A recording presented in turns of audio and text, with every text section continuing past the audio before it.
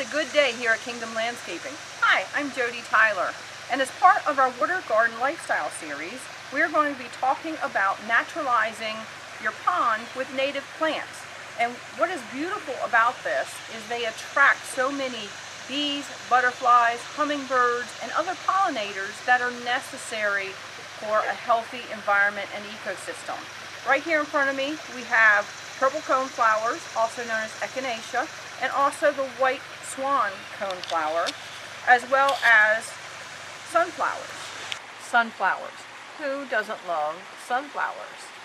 We actually plant our sunflowers every year from leftover sunflower seed from feeding our birds. So it's a very economical way to get these beautiful giants in your garden. And they attract finches who will begin to eat the seeds off of the pods as they mature, but also check out these bees. Here we are around one of my favorite plant species for naturalizing, and this is my buddy Saint, the black-eyed Susan. The black-eyed Susan is also known as Rudbeckia, and it will bloom from June up until frost.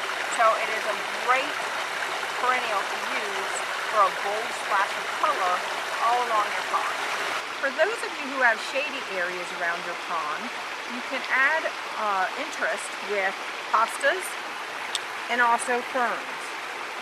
Now, the beautiful thing about hostas is they have the trumpet-like flower, so you'll notice, and there's even a bee in here, the trumpet-like flowers attract hummingbirds. So the hummingbirds love to go inside of these. There's a bee inside of that one.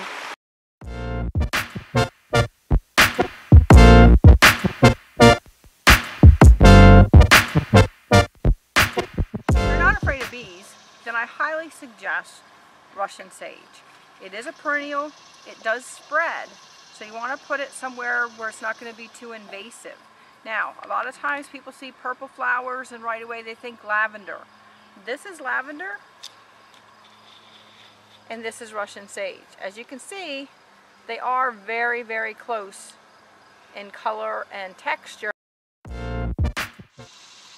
If you love shades of purple, pick the butterfly bush. One of my favorites, and on top of that, the bonus is the fragrance. These flowers smell incredible. Here I have 3 different examples of 3 different purples of butterfly bushes, and they do exactly what they say. They attract butterflies.